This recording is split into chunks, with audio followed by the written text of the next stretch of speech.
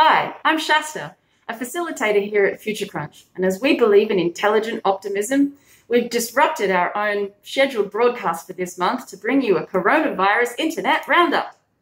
And the first thing that I'm pleased to be able to share with you is that you don't need to wear a mask. There's no evidence that prolonged use of medical masks has a protective impact on viral infection for healthy people. Masks are important for people that have a virus. They're for keeping the droplets in. You can see this reflected in many East Asian cultures, where it's for a long time been considered polite to wear a mask when you are sick. It's a courtesy to others, although we can see that tradition evolving as well. No, the best protection that you can get from a mask is to leave it on the shelves for sick people to wear. Now, this isn't a public health announcement either. They are available at the World Health Organization or at the Australian Government Department of Health website. No, as always at FutureCrunch, this is a common sense roundup of truthful information from reliable and open sources. Just like that homemade hand sanitizer you saw on Pinterest, you could have found all this information for yourself, but you didn't.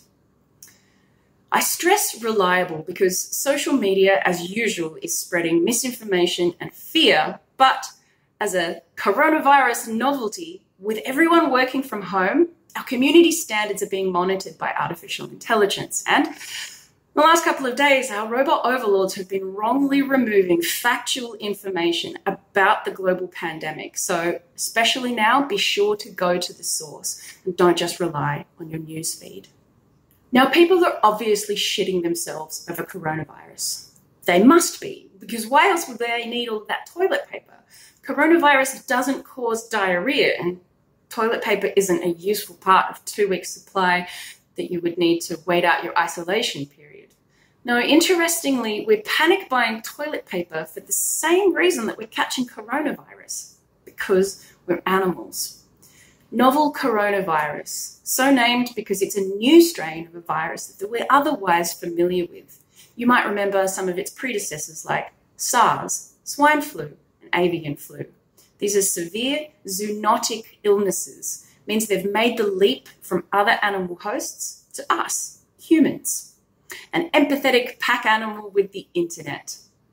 So when we see another member of our pack stockpiling supplies, we catch their fear and respond in kind. Even if the pack member we saw was in China, Iran, or France. Put that together with our hyperconnectivity, and even though we can see news from every corner of the globe, it still feels really close to home.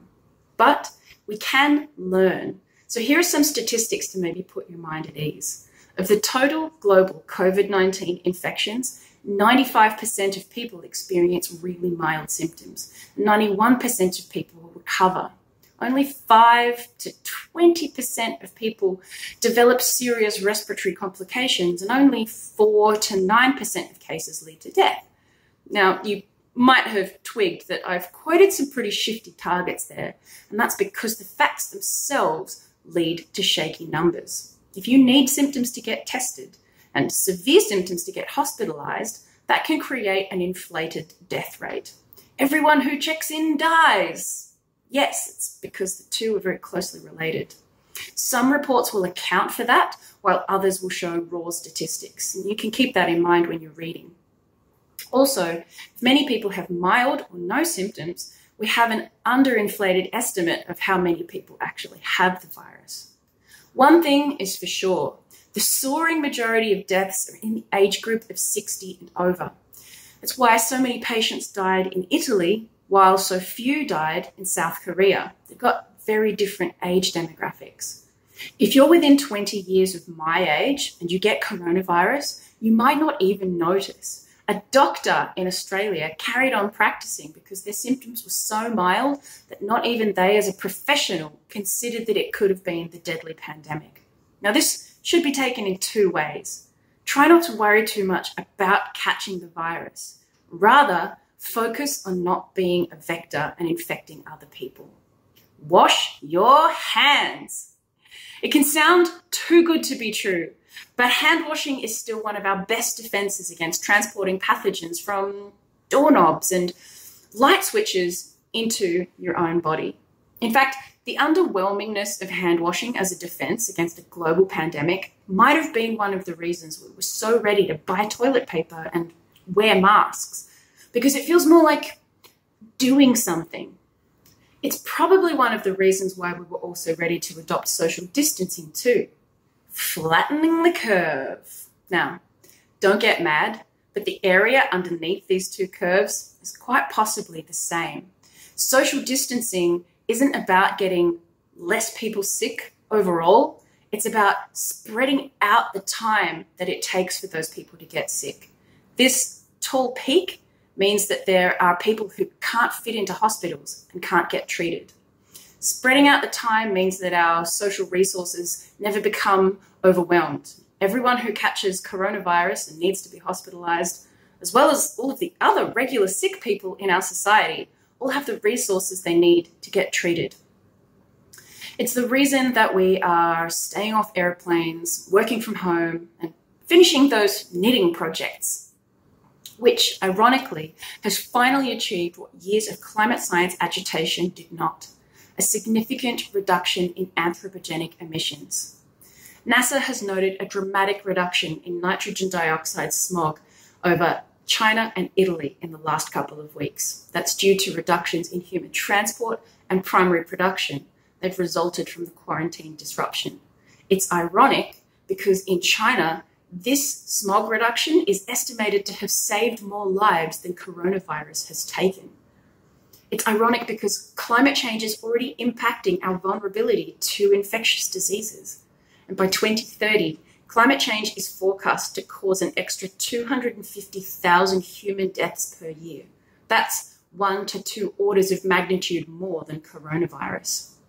This proves that while we still have bigger problems than COVID-19 to tackle, we also have the power to have a meaningful impact on them.